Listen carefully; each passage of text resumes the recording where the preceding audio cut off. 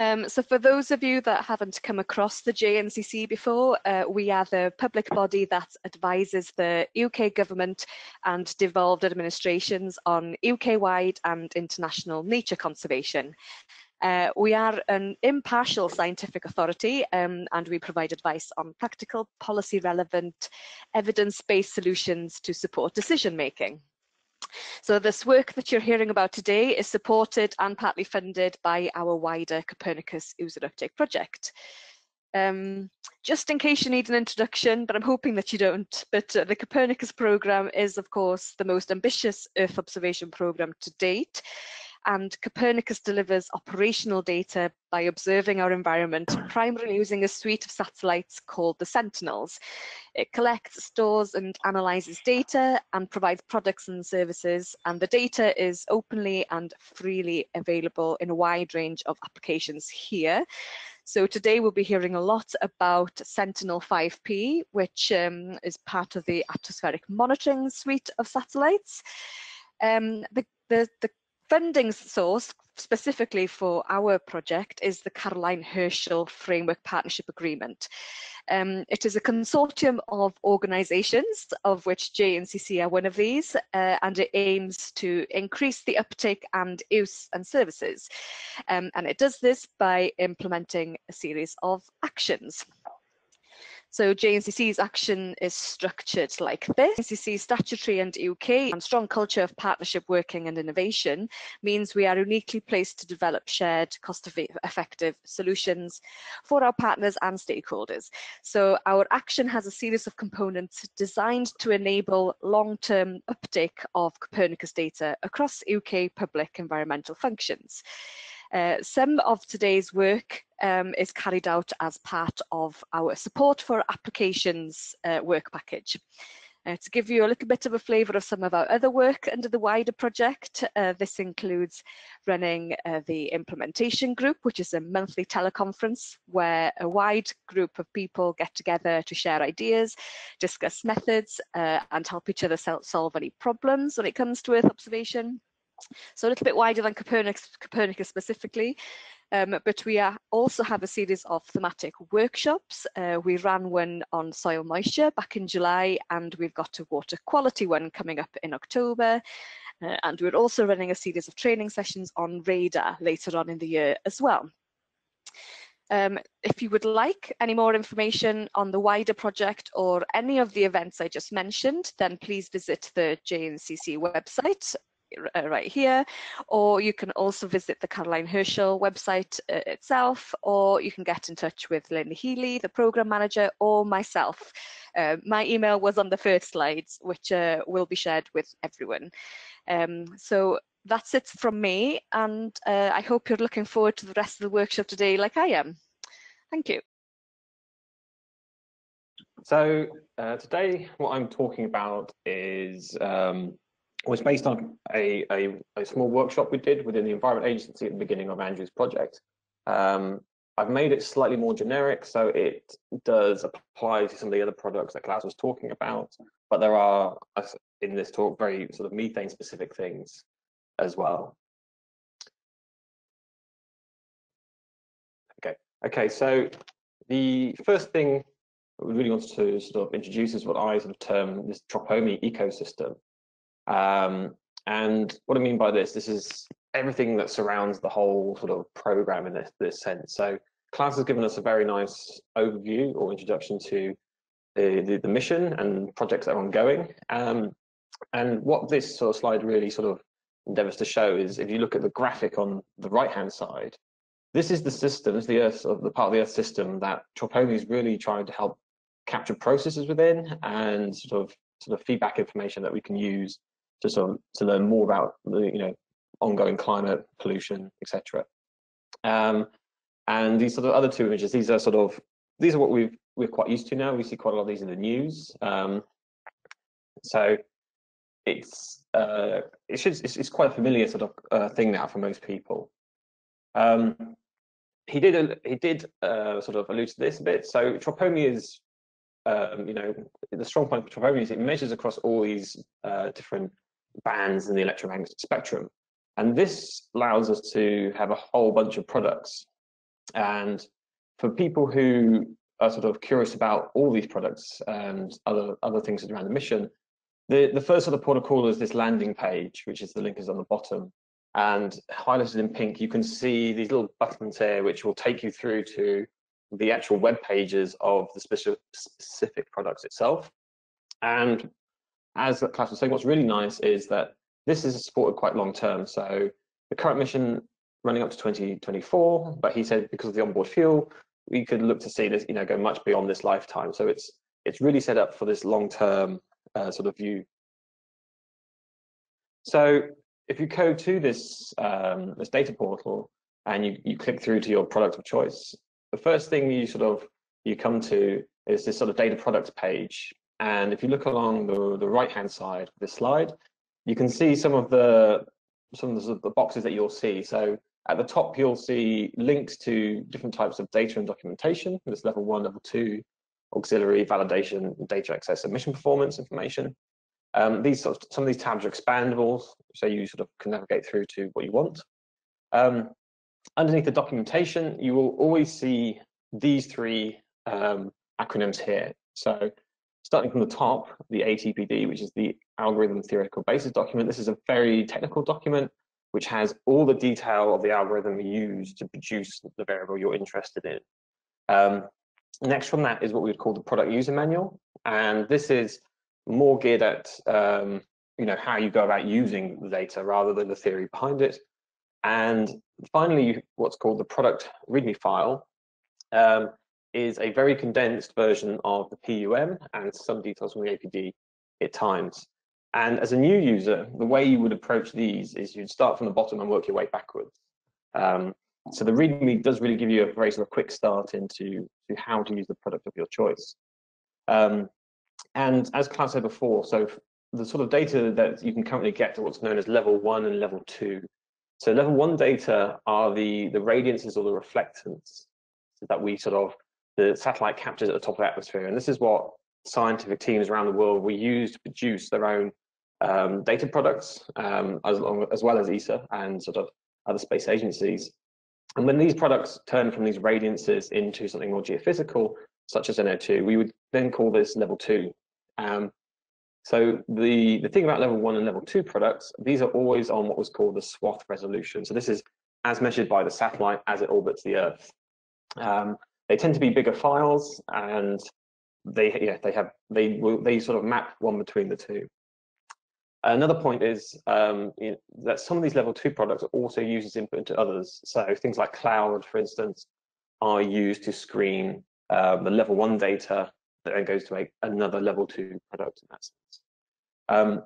There were questions earlier in the last session about some of the average gridded data. So these would be known as level 3U and level 3 data, which don't currently exist on these portals. But this is where you either map the product onto a regular grid by orbit, or what we call a granule, which is a snapshot of time, which can range between 5 to 90 minutes. And then level 3, which is then when you average it over a much longer time period. So this is daily, monthly, or even yearly in this case.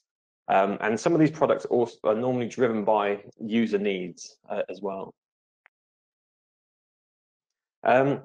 So once you've found the product you want, there are 3 different streams that you can use. So this is something else Klaus spoke about. So this near real-time stream, where it's available within 3 hours, this is really data that's for operational applications. People use this quite commonly in things like nowcasting as well. However, it's potentially incomplete and not without the full data quality. So for longer term studies, this is not something you necessarily would use. But for things like if you want to look at events, especially like fires or volcanic eruptions, you may want this NRT data in that sense then. The offline stream, which is the mainstream of data that's available. So this is available within normally a few days after the overpass. It's suitable for most users, and it has, it has things like corrections for bias correction in as well. There is another variant of this called reprocessing, and this is intended for more long-term analysis, and it has the latest version run over the whole archive in order to ensure uniformity of the data processing. And this is important when we think about things like trends. So with only a few years of data at the moment, it's not necessarily an issue, but when we start to think about the length of time drop homing will be operating over possibly 10 years or more, mixing of these data streams should be avoided if you want to look at these long-term effects. The other thing to bear in mind is third-party sort of research products also exist inside this sort of ecosystem. So it's not just data from available. There's other groups within Europe and sort of the US and other places producing data all the time. So examples of this would be methane data from the University of Bremen, and also solar-induced fluorescence from JPL are all freely available as well. The caveat here is they all have their own independent learning curve, and they're not necessarily maintained or released or supported in the same way. So becoming an expert in methane data for the operational product doesn't necessarily mean you can just switch straight, say, to the Bremen product and it be exactly the same. So within the project that Andrew's been running, we identified 3 main sources of data for methane, level 2 products. So the first one on the left here is from ESA, which I've just been discussing. So the data is, with the data available after a few days, it's good for things like COVID-19 related studies in this sense. So, and that's applicable to all variables in that sense. The other 2 sort of products we found are research ones. So the middle one from SRUN, this can be sort of thought as the precursor to the operational product because the algorithm for the operational product comes from SRUN. Unlike the ESA data, it's stored in one-dimensional, data names are slightly different, and it runs over a fixed time, so it runs up to the end of March 2020 in a sense. And similarly, the one from Bremen that I previously mentioned, again is 1D and actually only runs to the end of 2019. So all 3 have their own weaknesses and strengths in that sense. And I would say all 3 again are freely available. So the Sentinel-5 hub is something Klaus briefly spoke about. This is sort of the main places you can get the ESA data from. All the user guides and things there sort of connected to this data as well. And comparable to the other 2 products, these are available from FTP sites maintained by the institutions themselves. Neither of them have user guides in the same way. So the SRUN product really only has a paper, which is currently in discussions, which describes it, but it's going to be very similar to the ESA product. So some of the ATPD and PUM documents would be applicable there. Whereas the Bremen product has a very brief product user guide and then a paper describing the algorithm in that sense. And what's quite important here is all 3 products are available in NetCDF4 format, which is sort of a harmonized sort of approach across all ESA missions and products in that sense. So for those not familiar with NetCDF, I'll just describe quickly here. So Network Common Data Form, it's been around for about 30 years now. It's used extensively in sort of EO and sort of client applications. And it's an array-orientated scientific data format, essentially. So it stores arrays from 1 to 5 dimensions, usually. This is what the graphic on the right sort of demonstrates. So you could have your geospatial data sort of in the longitude, latitude coordinates, and then as a function of time. But then it can also include other dimensions to deal with things like model or altitude levels, ensemble members, or spectral dimensional points. The software libraries are freely available, which makes it sort of machine independent in this case, and its functionality can be incorporated into sort of third-party software environments such as ArcGIS, which Ty will sort of be talking about a bit later. And its sort of current version is NetCDF4, so this is where you'll see that sort of terminology used in places. There are many things you can use to view it. This is a nice free tool that NASA produces called Panoply, which you can get from the link above there. It's a Java sort of program that just runs freely on the top of your desktop, and you can basically use it to browse the inside of the file. So the graphic on the left shows a couple of S5P files being loaded in, and you can sort of navigate through it and you get information on the different fields. You can do some simple plotting and do stuff about the metadata.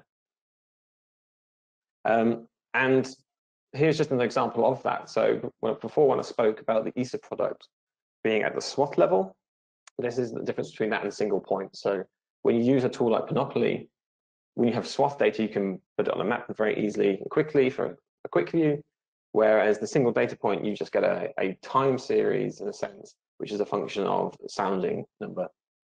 So it's just different things to bear in mind when you sort of use these products and how sort of quickly and easily you can do things. So there's a little bit more here now about the S5P Pre-Operations Data Hub.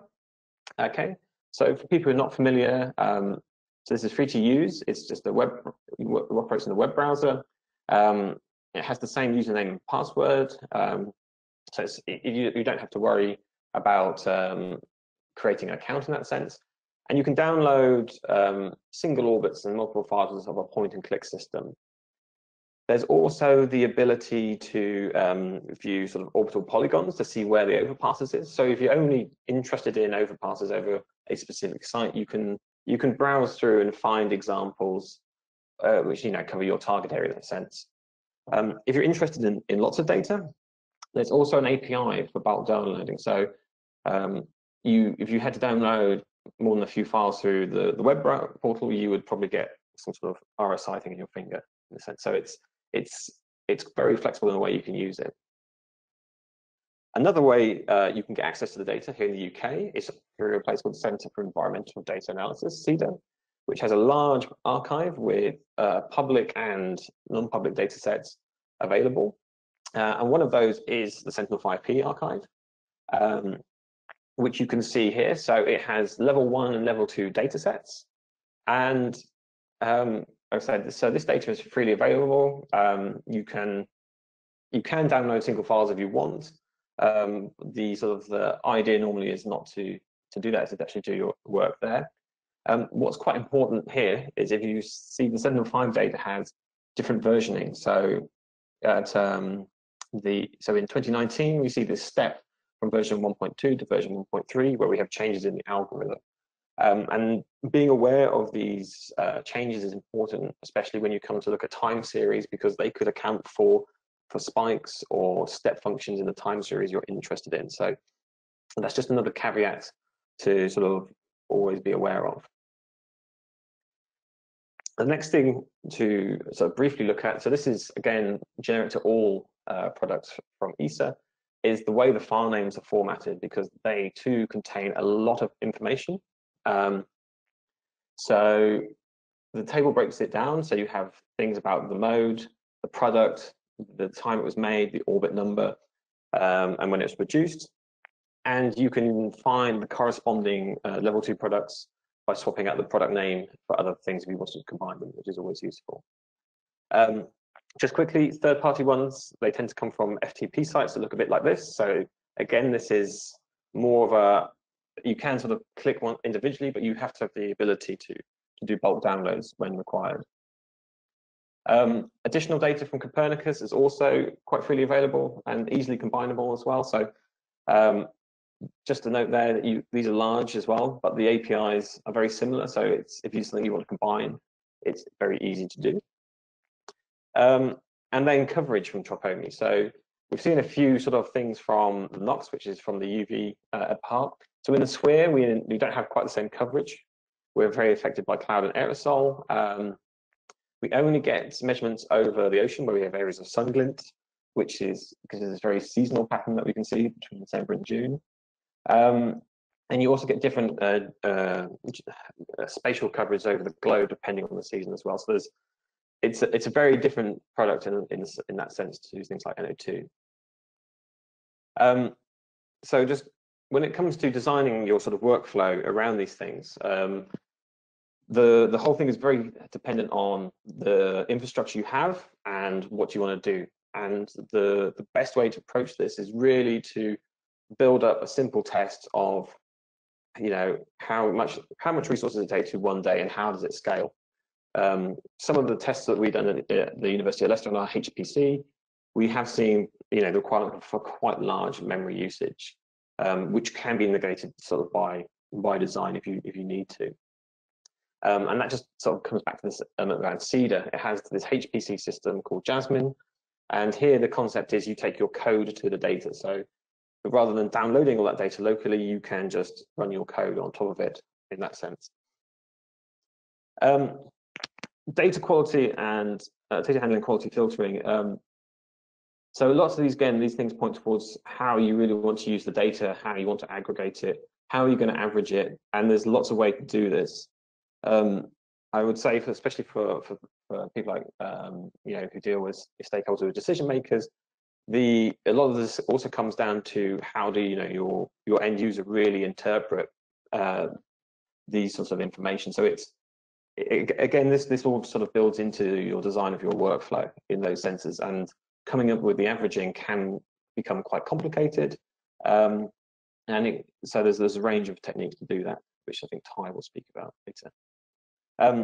Within the products, you really have a singular quality filter, which makes it very easy to use, which you can just turn up and down depending how you want to. The table on the right here comes from the product README file, sort of outlines what these numbers are based on. There are other variables you can use as a more experienced user, such as degrees of freedom and things like this. However, in the first instance, we also found that this QA value does remove the bulk of the bad data that you want to get rid of, but some low values will get through, so it's not a one-stop shop in that sense. Finally, for the bold and the brave, we come to think the uncertainties. So Klaus did talk a bit about this and the biases. So you do get these measurement uncertainties per pixel, but these are not the full description of the full uncertainty in the system or your full error budget. So ESA is moving towards this more standardization of metrological approaches within the algorithm of products, and these come at different levels. So in sea surface temperature and land surface temperature, these are very, very advanced. New missions on sea surface level, having them designed at the level of mission concept, as well as things like truth, such as being led in the UK. So you will see a variety of ways these things are dealt with throughout different products as well. But as a user, the things you're looking at is, how is going to be best dealt with what you want to do, and how, again, are you going to present these to your end user. This topic is extremely non-trivial. However, there are a couple of frameworks where resources are freely available for people to use and adopt. The first one is towards unified error reporting, called Turner, which is led by Thomas von Klarmann from Germany. And this really comes from the level 2 product onwards sort of thinking. And the other project is a Horizon 2020 project, which finished last year, called Fiducio, which is led by colleagues at Reading and NPL.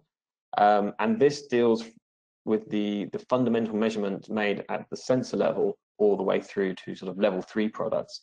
And they both have a raft of resources for people to use and refer to. But yeah, it's definitely something for again, more experienced users in that sense. And that's it. Thank you for listening. The next speaker, who is Ty Hayward from the Environment Agency. He's going to be taking us through a user's perspective of developing a capability to process tropomi, air quality, and greenhouse gas products. My name's Ty, and I work for the Environment Agency as a geomatics analyst within the geomatics team. My presentation follows on from Tim's and is titled Development of a Capability to Process Tropomi, Air Quality, and Greenhouse Gas Products, a New User's Experience and Lessons Learned. On to the next slide for me, please. So the background slide. I have a background in GIS, optical and radar remote sensing. However, this is not my first experience with Earth observation air quality data sets. I've previously worked with Andrew Brown on the case study where we analysed ammonia measurements across the UK from the IARDI instrument aboard the METOP satellite. and now I've worked on this study to use a tropomi to investigate methane emissions from the landfills across the UK. This presentation will provide insight into the methodological approaches, experiences, and lessons I have learned as a new user of Sentinel-5P tropomi data.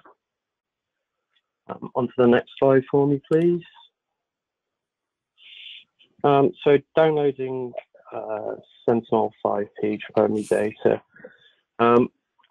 we decided to go with the official ESA methane tropomi level 2 dataset for the following reasons. As Tim has already outlined some of the overviews of the products, so these reasons are: the product archive is current, so by that, new data sets are added every few days after acquisition. That is the offline products which we were mainly using. And secondly, the official product will be supported with future updates by the ESA. As the other products which have been discussed are third party, this is not always a guarantee. These reasons are important for the EA, as if we were to use tropomi data in the future for air quality monitoring, especially where the data may be potentially needed in a timely manner, having access to this current and present archive is an advantage over the other data products. So to download the data, we use the Python library Sentinel Sat to download the data in bulk. This library provides the capability to download all Sentinel products directly through the ESA's open access API. In total, we downloaded 3,093 level 2 methane products from the 4th of May 2018 to the 30th of June 2020. With these products, a section of the swath all falls within the input search AOI.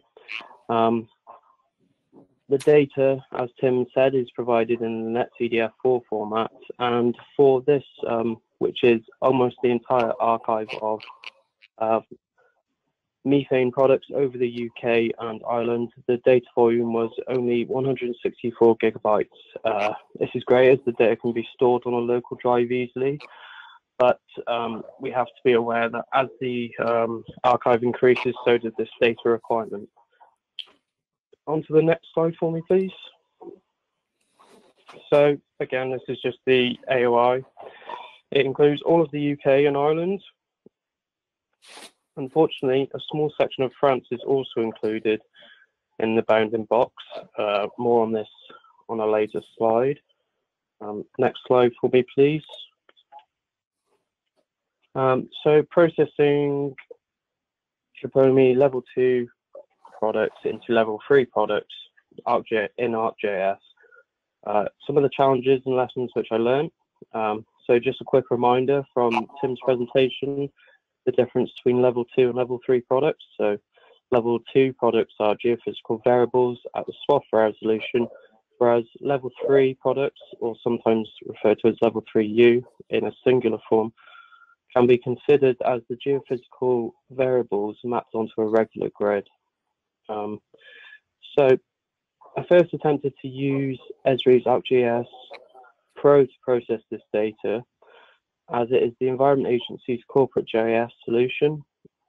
We use Esri software across the agency, and such as the final output products of this work need to be compatible with Esri software. Otherwise, the benefit of using these new data sets, such as tropomi, is limited to a very small number of people within the agency. So I was initially quite hopeful, as ArcGIS reads IARSI ammonia files into its tools without any problems. ArcGIS has also recently developed their capability with NetCDF fairly significantly. Unfortunately, due to the structure of the level 2 tropomi NetCDF files, they could not be read into any of the multi-dimensional geoprocessing tools. One of the main ones, such as make raster layer from the netcdf file for further gridding in GIS. During this case study, I have raised this issue with Esri's technical support.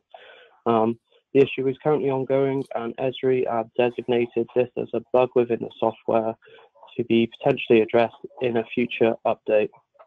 On to the next slide for me, please. So, processing level 2 to level 3 data products outside of ArcGIS. So there's very little publicly available information on how to process Tropomi level 2 to level 3 data products. And within many academic papers, few authors go into the specific details on the methods which they have used to process to level 3 data. Through searching ESA resources, I discovered an archived RUS, which is the Research and User Support Group webinar for processing Tropomi level 2 data using the HARP Python library. RUS is an ESA/EU funded open service to promote the uptake of Copernicus data and support the scaling of research and development activities with Copernicus data. This is achieved in part through training courses and webinars, many of which have been recorded and put on YouTube for users to view. On to the next slide for me, please. So with this HARP library, which I found via RUS, the HARP library is a data harmonization toolkit for Earth observation data. It supports Sentinel-5P Tropomi, along with several other satellite sensors, details of which can be found in the library documents on the GitHub link provided. There is also an active user support forum for the library, of which I've used and found very helpful. Again, there's a link there. And it's a great forum if you are using some of the products and you'd like some advice. So regarding HARP, the main input variables are the input product. For example, with methane, if it is the regular product or the BIOS corrected product, the grid size which you would wish to use for processing, and what quality assurance value you would like to process to. I processed 2 BIOS corrected datasets, one with a QA value of 0.3 and one with a QA value of 0.5. Although the QA value of 0.3 is below the ESA's official data filtering guidance of 0.5, we found that when the value is increased over this, all pixels near the coastline are filtered out, which unfortunately is where several of the UK's largest methane landfill emitters are located, such as we decided to take 2 datasets forwards. A grid size of 0.01 by 0.01 degrees was used in both datasets. This equates to approximately 1 kilometers by 1 kilometers in specific places. This grid cell size was used to prevent data loss due to the direction of the orbit of Sentinel-5. Onto the next slide for me, please. So, HARP considerations and lessons learned. The HARP toolset is still currently under development, and such as does not have the capability to perform the uncertainty propagation of the level 3 products. Tim discussed some of these earlier. However, I have been told by the developer that this is in the pipeline, who stated uncertainty propagation is something which we want to introduce in the HARP toolset at some point, but this is not an easy topic, and here's the link for this. Despite this, the implementation may still be a while off, as the issue was first identified on GitHub in 2016. On a positive note, processing to level 3 products using HARP is efficient. The process was significantly faster than when I attempted to read the data into ArcGIS. It's also relatively simple once you're more accustomed to the library. Processing can be performed in a few lines of Python. And finally, the workflows are mostly transferable across to other geophysical variables, for example, NO2. On to the next slide for me, please. So, level 3 methane products, quality assurance filtering. So this slide summarizes some of my experiences and findings from processing to level 3 products.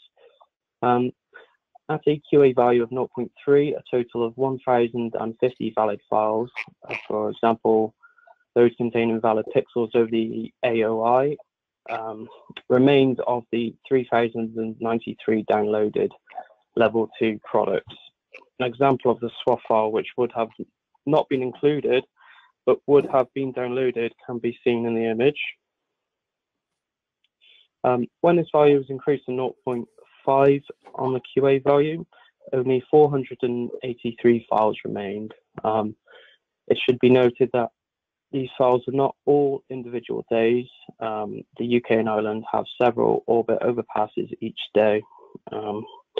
Also, not all of these files contain pixels over the UK and Ireland. For example, the northern coast of France is included in the AOI, and some files may only contain pixels over this area, but this is very few. The weather also has an impact on the amount of available data within each file. For example, Tropomi is impacted by cloud cover, and such as, depending on conditions, some files may only contain a handful of pixels over mainland UK. This results in a figuratively small set of data for long-term averaging, despite using the entire archive of Tropomi methane data over the UK and Ireland.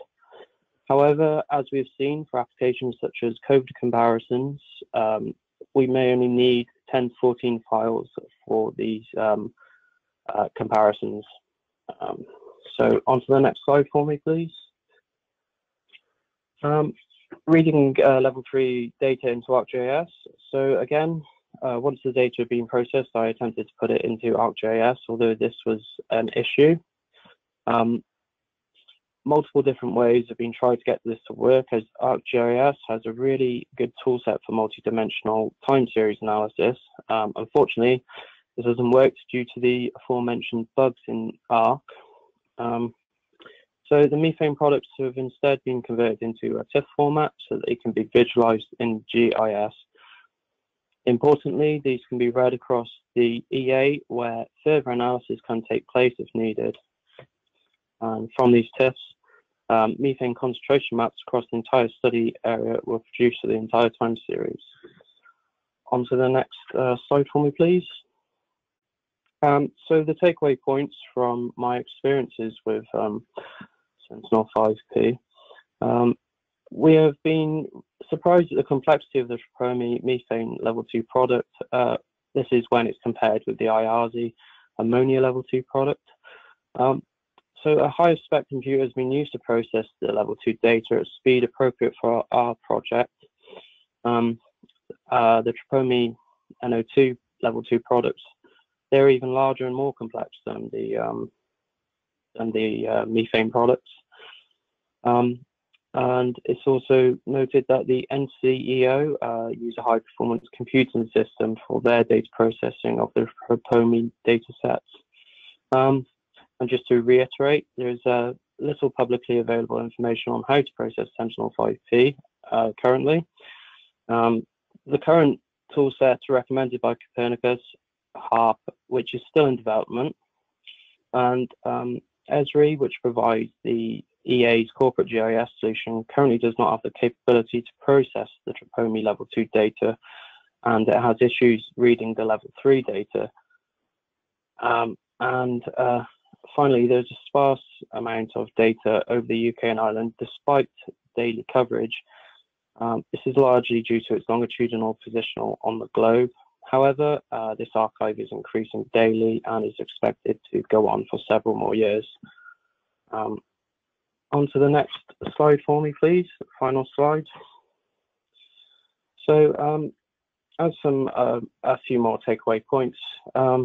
We have developed in-house capability at the EA to independently retrieve, process, and analyze Sentinel-5P tropomi methane products. Much of the knowledge here, e.g. the HARP processing, is transferable to other geophysical variables, for example, nitrogen dioxide.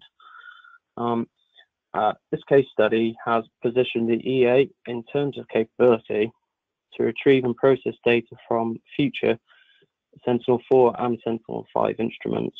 The results produced by this case study have agreed very well with those produced by the NCO as verification stage.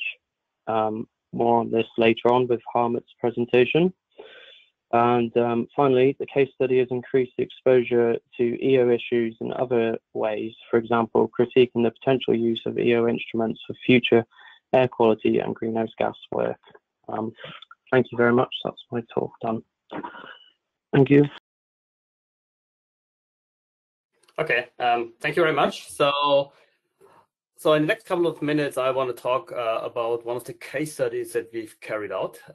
This case study was focused on methane and landfills, and the work really has been carried out by Ty and Tim and also by Rothio, and not really by myself. So it's really, I really need to acknowledge here a lot of people who contributed to that. I should also say that, so this was a relatively brief case study, and I think there are still lots of things that we would like to do in addition to what I'm going to show in the following slides. Okay, next slide, please. So the main focus here is really tropomi, and we already heard a lot about tropomi from Tim and from Klaus.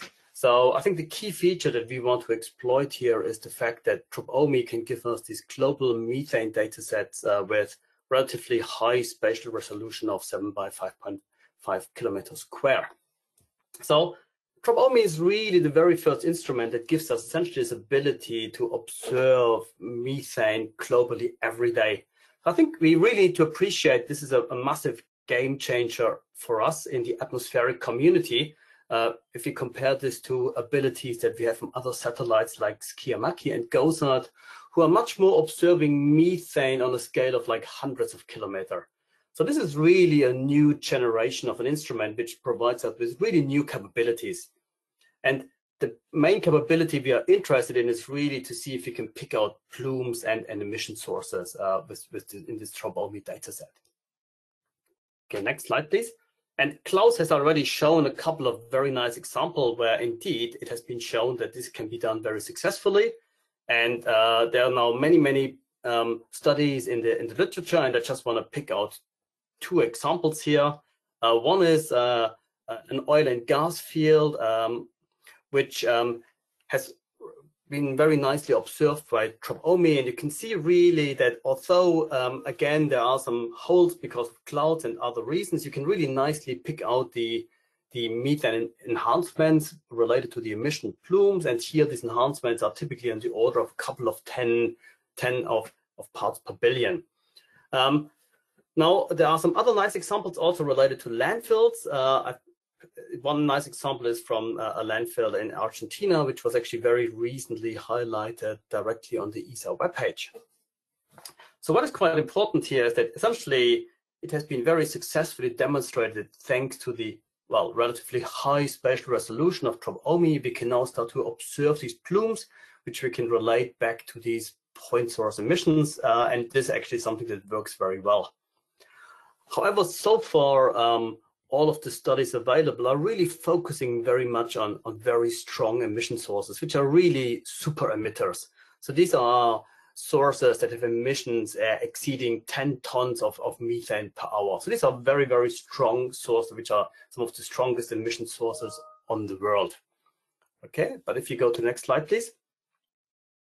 What you're really interested here in this case study was to kind of investigate, can we use tropomi also to really help much more with Western European countries, and specifically the UK, in their goals to achieve net zero emission targets, and also in achieving their commitments towards the Paris Agreement.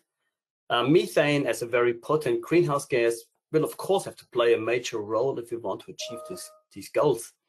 And as we already heard, landfills contribute significantly to the methane emission budget, So here I have a number of 28%, which is a little bit lower than the 37% that was just quoted. But I think my number here is only for landfills and not for the whole waste sector as a whole. Now, one big reason why this study here is very interesting for the Environment Agency is that the Environment Agency is responsible for regulating landfills and also for the reporting of landfill emissions, which are typically modeled with landfill gas generation models, as we just heard by the previous speakers. Now, measurements of these emissions are very, very sparse. They are done more sporadically on an occasional basis, and there are quite a number of different techniques how this could be done. I would argue none of them is really perfect, and they're all either very expensive or tedious. But there's a number of different ground-based and aerial measurement techniques out there, but landfills are typically not routinely monitored. And of course, this is something that we could indeed achieve with satellites. So satellites could give us this very frequent, more routine monitoring of landfill emissions, which could also provide a big cost saving. So this is why I think this is very interesting and timely topic. Next slide. So the specific goal of this case study here was really to determine to which, if we can use Tropomi data to identify methane emissions from a UK landfill. But there was also a secondary goal, and this was really to prepare essentially the Environment Agency and help the Environment Agency to start using satellite data in a more general sense, and also to prepare maybe for some future satellite missions. Okay, so the first thing we did is we tried to identify what are the primary targets for landfill emission sources in the UK, and what we have here is a list of the top emission sources. So this typically ranges in the order of a few hundred kilograms per hour, with the strongest emission source being Calvert landfill site, which is given here as an emission source of exceeding 1,000 kilograms per hour. But this is still maybe a factor of 10 or more smaller than the typical examples that we find in the literature. And we expect that the methane enhancement that we will see from such a landfill site will be quite small. So if you do a rough estimation, then you find that these emissions will be maybe about 5 parts per billion. So this is quite small. And it's certainly much smaller than the Tropomi measurement precision, which is maybe around 15 parts per billion. So it's quite clear that it will only be possible to see such emission signals if you can do averaging of multiple overpasses. So this is something that will be required in order to reveal such signals. Okay. So this means that we put ourselves a really demanding goal, an incredibly demanding goal for such a case study. But this is even maybe more difficult because we are in the UK, which is of course characterized by very frequently unsettled weather conditions, which means that we will have potentially relatively sparse coverage because of clouds. Okay, but we still thought it's worth doing this case study, although considering that there's quite a high risk, just because of the potential of upskilling of the Environment Agency in the use of satellite data. And of course, if you can achieve it, I think the benefit could be great. Okay, but we need to be very aware that this is a very demanding goal, and maybe it is a little bit outside of what we can do with Tropomi right now. I also want to mention that the case study that we carried out was, of course, a relatively small case study with limited resources. And there are quite a lot of things that we still would want to do, but which we couldn't do within the framework of the existing case study, but we will hopefully manage to do some of these things afterwards. Okay, next slide, please. Okay, so we already heard from Tim that there are actually different Tropomi methane products out there. For this case study, we have used the official ESA product, which is available via the S5P pre-operations hub. And you can see in the top slide here, this is just an average of the ESA product over half a year, and also the scatter in the data and the number of data points. And not very surprisingly, we see that the data points has like a number of data points has a north-south gradient, with the north being very sparse and the south being quite high.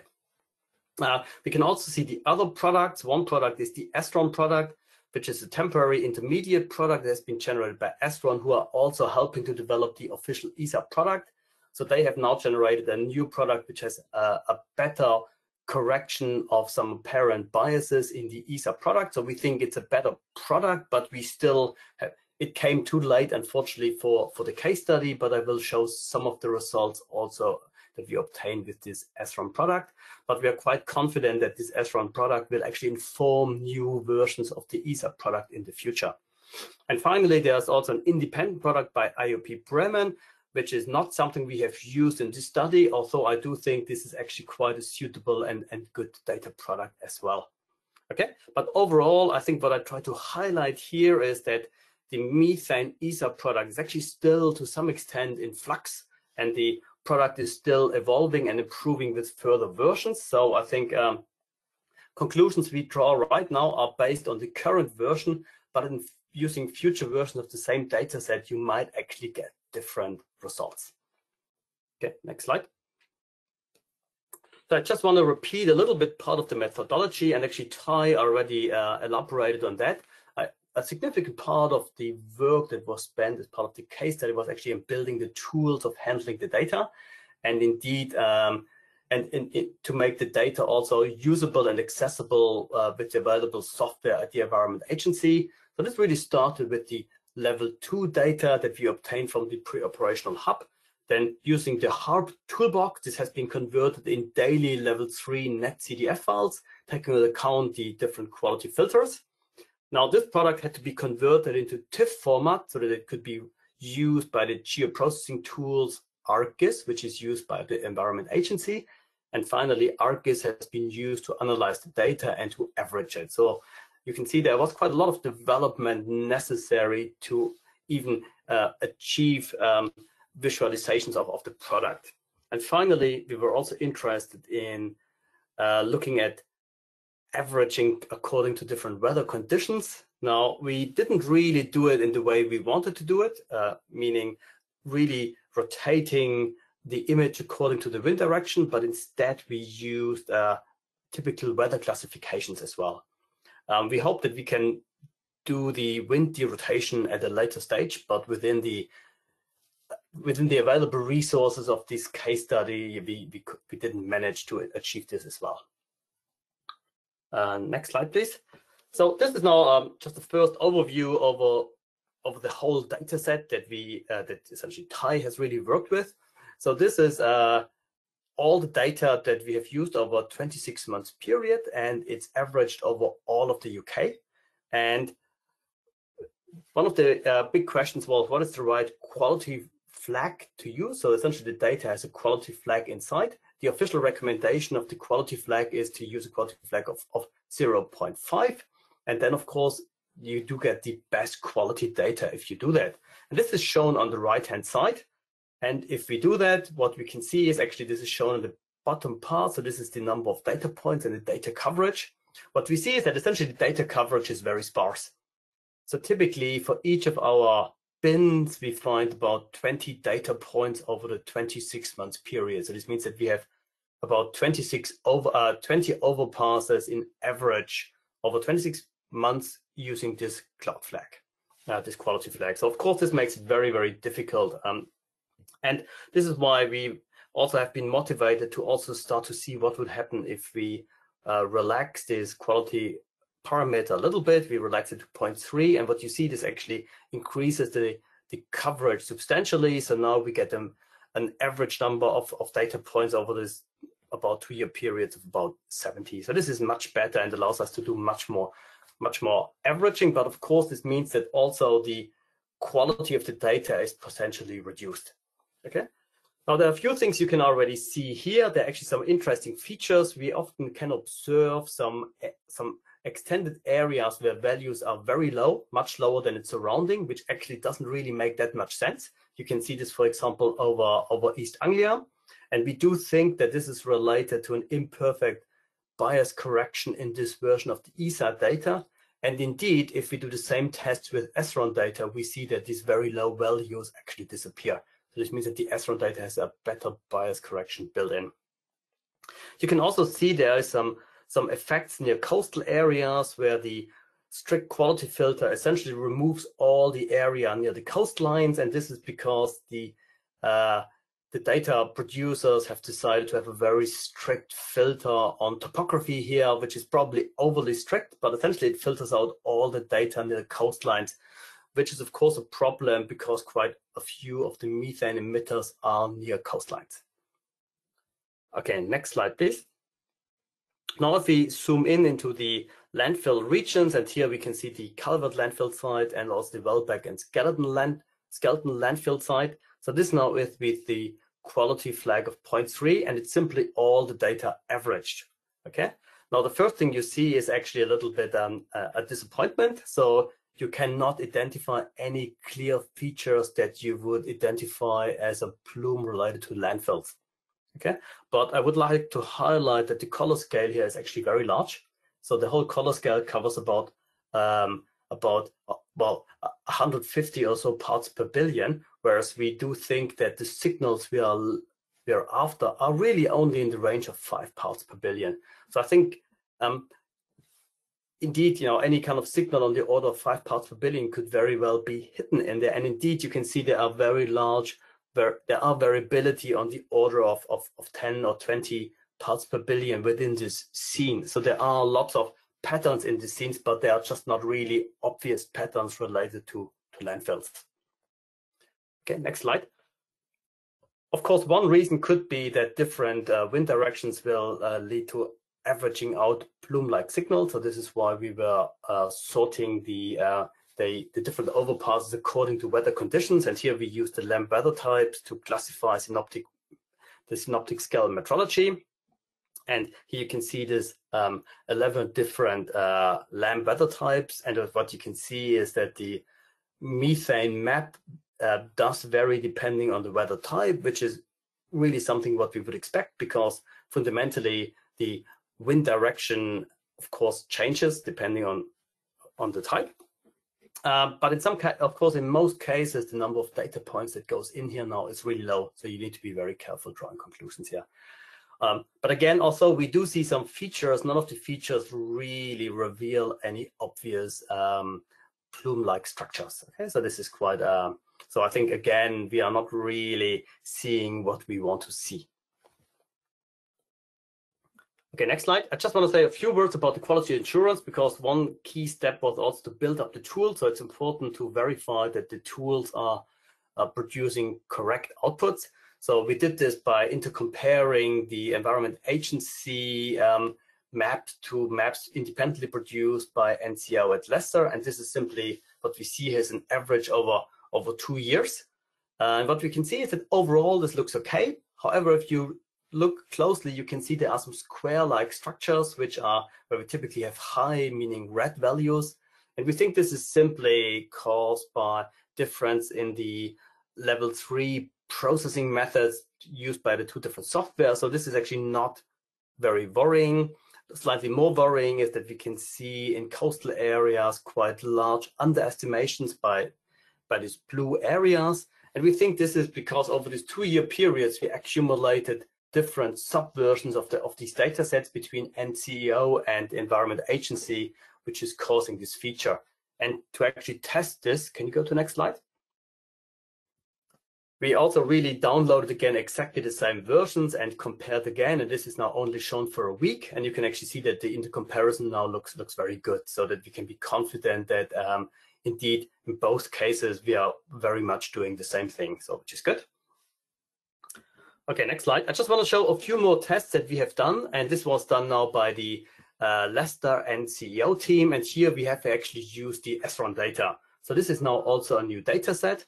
I would like to highlight that we also have used a much smaller color scale, which of course makes all these maps look very different. Okay, so we did a series of additional tests, including we checked for different coverage where we required each of the overpasses having either 70% or 90% coverage. So this is actually shown by the top is 70% and the bottom is 90%. We also applied some altitude correction between the left and the right figures, which is actually not so important. And we also investigated if there is an effect if we do coarser spatial averaging, which is the top row versus the bottom row of the two blocks. Okay, and what is quite interesting, we can actually see two things. The first thing is that if we use the SRAM product, we actually do get spatial maps that look substantially different to what we obtain using the ESA product. Now we can observe multiple plume-like features on the order of 10 to 20 ppb. However, they are not necessarily related to the landfill site. So I think we can conclude that we do see many kind of false plumes within our area of interest, which could very well hide real plumes.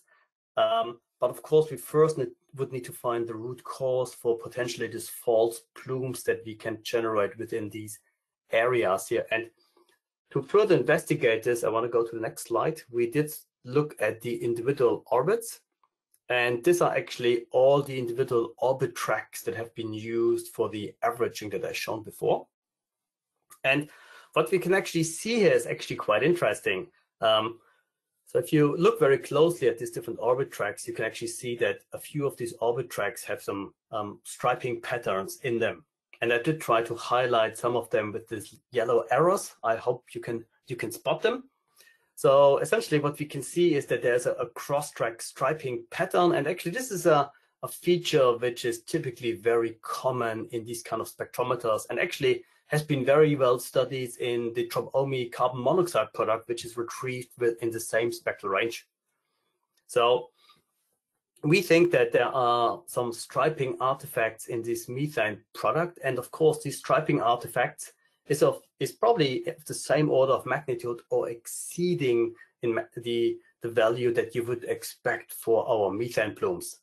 So I think the very first thing is we need to correct for these striping artifacts in the methane data before we can really dig into emission plumes on the order of 5 to 10 parts per billion. Now, luckily, a destriping method has already been developed for carbon monoxide, and this is something that we will now look into the methane product and come back, and repeat the analysis of these landfill sites. So we do hope that by removing some of these striping artifacts, we can remove some of these false plumes and make a much more informed decision if we can really identify plumes in the proximity of landfill sites or not. Okay, so my last slide is just the conclusion. So I think space-based monitoring of methane emission, I think, does have great potential to provide really independent evidence that can help regulations and reporting of these emission sources. Unfortunately, our case study that we have carried out did not yield a very clear positive result. So we did not manage to really identify clear methane plumes related to UK landfill sites. And I think there are multiple reasons for that. The first one is that clearly the emission source of UK landfills are small. And actually this is true for any European landfill as well. So, and indeed for almost any emission source in Europe, with a very few exceptions, they all are comparably small to what we've seen in the literature. So I think it's quite important that we kind of figure out of ways of making this also work for European emission sources. Now, the Tropomi methane product is maybe Klaus will disagree, but I think it's less mature than some of the other products. And one reason is that the 2.3 micron channel is actually something that is relatively new. So we are still really in a little bit in more of a learning process than some of the other products which have huge heritage. So I think there is still further improvements to be expected in future releases of the Tropomi methane products. And I do think that it will very much change the results. And I think we cannot exclude that we will manage to see emission plumes also from these weak emission sources with future versions of Tropomi. I think there is still hope. So I would not say that because we haven't managed in this case study that all hope is lost. I think the opposite. But of course, the other goal of the case study was also to help with upskilling and to develop tools and knowledge which will be beneficial for the Environment Agency, especially also in the light of future satellites that are coming up, which are much more developed to really tackle point source emissions. And of course, this is specifically GHGSat, which has now launched their second series of satellites, which has much improved performance, which I think will be quite interesting. But of course, also other satellites like Bluefield and MethaneSat, which are expected to be launched in 2022. Okay, and I think I finish here, and I thank you for your attention.